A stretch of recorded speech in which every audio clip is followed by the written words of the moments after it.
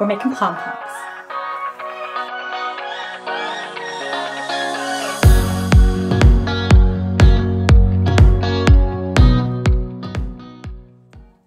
Hi guys, welcome back to my channel. My name is Tiffany Hansen. Thank you so much for joining me today. In this video, I'm going to show you how to make pom-poms with both a pom-pom maker and just your hand. If at any point in this video you do like what you see, please push that thumbs up button. And if you haven't yet, subscribe to my channel and click the bell. That way you don't miss any of my videos. I try to release a brand new video every single Friday, covering a wide range of different types of crochet projects just to keep it interesting. And you're not going to want to miss out. I'm going to show you how to make a pom-pom with a pom-pom maker. If you don't own a pom-pom maker, I will include in the description section below a link on where I got mine.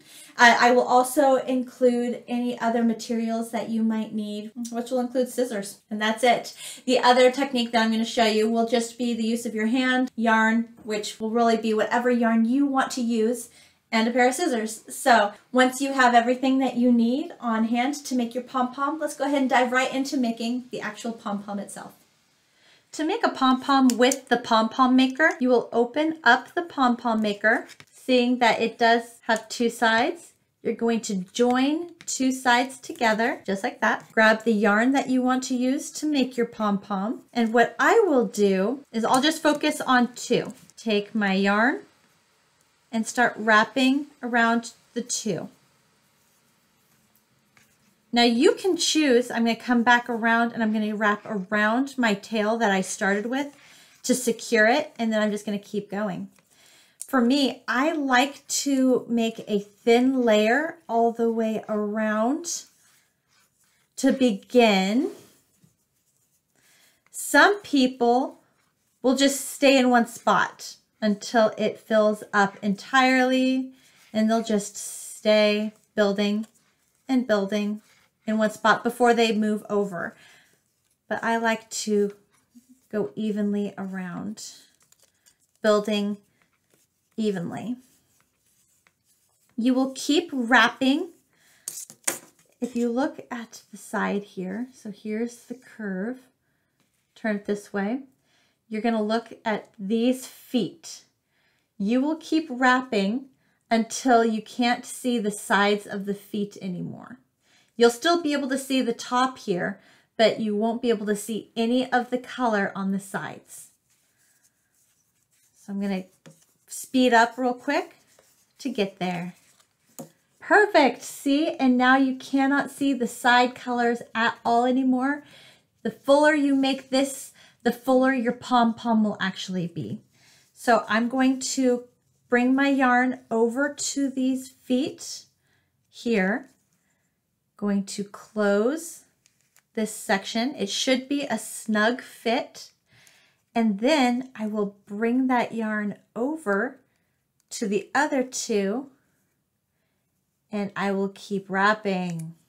I don't stop. I just keep going. Now I will completely wrap this side until I cannot see that side green section anymore. There we go. Closing this side, perfect circle here. Take our scissors and I will cut this strip flush with the outer circle so that everything meshes well. Looking at our circle, you turn it to the side, see these two green pieces, take your scissors and you'll insert your scissors in between that section and start cutting the yarn.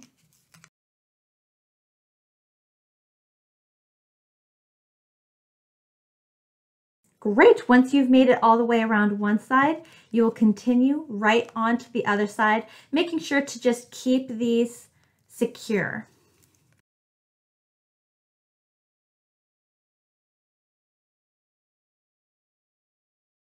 Perfect. Once we've made it all the way around the entire circle, you'll set that down off to the side, grab some more yarn, and this will be the yarn that we use to secure the ball and attach the pom-pom to an actual item, such as a beanie or a blanket or a pillow or whatever you want to attach your pom-pom to. So taking your string,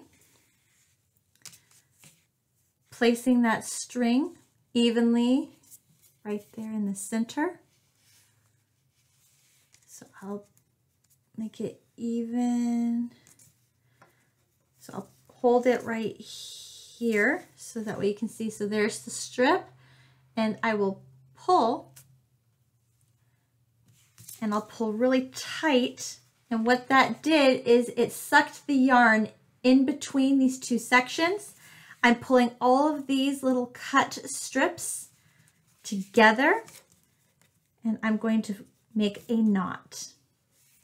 Then I will come around to the other side, and I'll make another knot real tight. Sticking with the same side, I'll make a third knot just for extra added security. Pulling extra tight. And I think we're ready, guys. Keeping those strips out, knowing that these are the strips that I'm going to use to tie this pom-pom to something or attach it to something. Taking these 2 feet, I will lift them up. Taking these 2 feet, I will lift those up. Taking this side, separate, put those back together, set the pom-pom maker off to the side, give this a little tassel. Perfect, and there is our pom-pom. So again, keeping these 2 aside, I'm going to trim up any extra little strings that are way longer than the rest, just trying to even it out.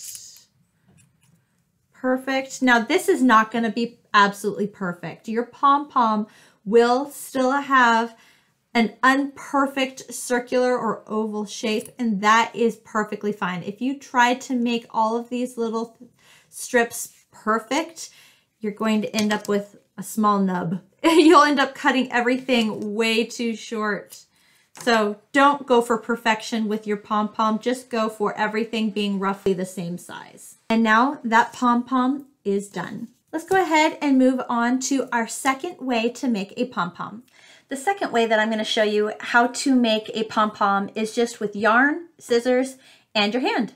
That's it. That's all you're going to need. So taking your yarn and taking 3 fingers to give yourself the width of the pom-pom. So if you want your pom-pom to be really wide, I'd go 4 fingers. If you want your pom-pom to be smaller, I'd go 2 fingers.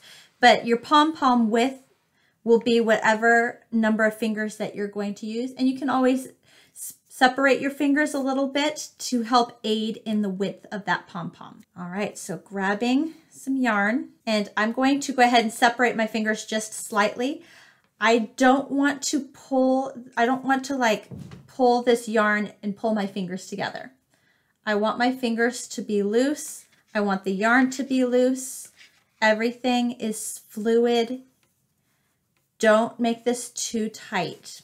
It'll be great. What you're going for right now is you're trying to make your pom-pom as full as you want it to be. If I were to stop right now and secure my pom-pom, the yarn would just flop. I want to make this a very full pom-pom.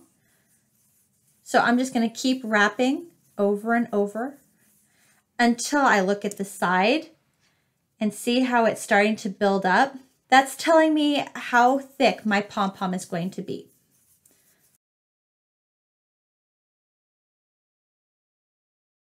Okay, once you feel that your pom-pom is at a good fullness, we will take our scissors and see how I'm going to cut my string right in line with the bottom of how I was wrapping around my fingers. I'm going to take this string and I'm going to put it through my fingers, right in between there. Perfect. And this I'm going to make sure is long enough for me to tie the pom-pom onto something. So I'll cut about right there. Okay, grab it tight, pinching it so I can release my fingers. There we go. You want this strip to be roughly in the middle, as close to the middle as you can get it. And I'm going to take these 2 strings and I'm going to tie a knot in them, making it real tight. And then I'm going to tie a second knot, make it real tight. I like 3 knots. They make me feel better. So I made 3 knots. Now I'm going to take my scissors and I'm going to come through the loop part of the top and start cutting. Making sure I've cut through every loop, trying to stay as centered as possible.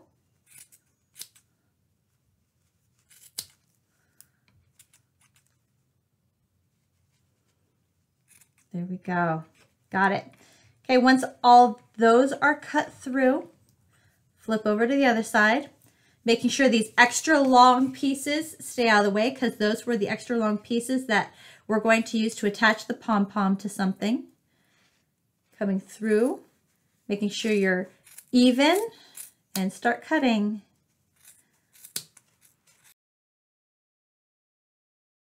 There we go. Awesome. I'm going to double check to make sure I've got all the loops. Perfect. And then you are left with a pom-pom. Double checking. Oh, I missed some loopies.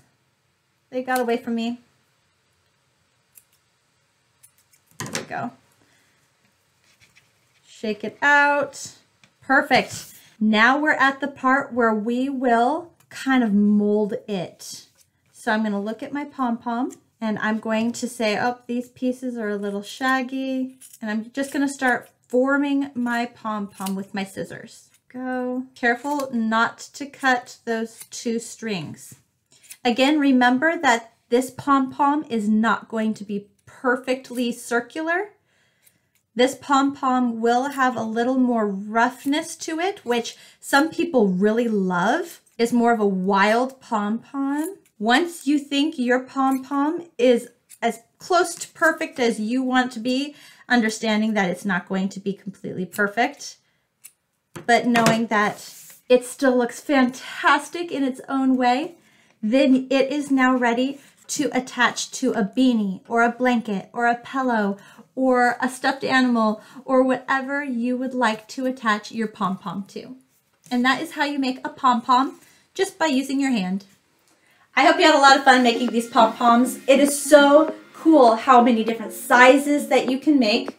I mean, look at this one. This is so tiny and yet so adorable. I really hope you had a lot of fun learning how to do the pom-pom. For other basics and fun little tidbits on what you can do to crochet and add to your crochet projects, check out my playlist right here with a lot of different ideas that I think you'll really enjoy.